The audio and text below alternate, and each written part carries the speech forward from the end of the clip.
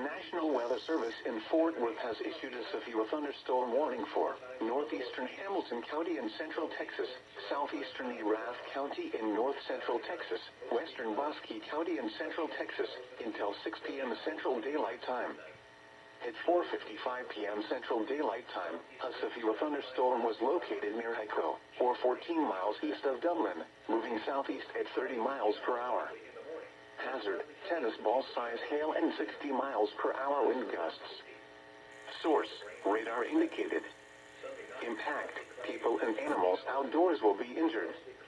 Expect hail damage to roofs, siding, windows, and vehicles.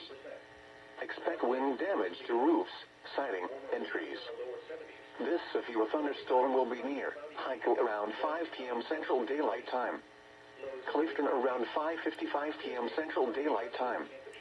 Other locations impacted by this severe thunderstorm include Norse, Ferry, Claret, Duffow, and Olin.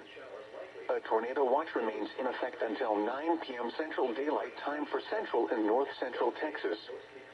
For your protection, get inside a sturdy structure and stay away from windows.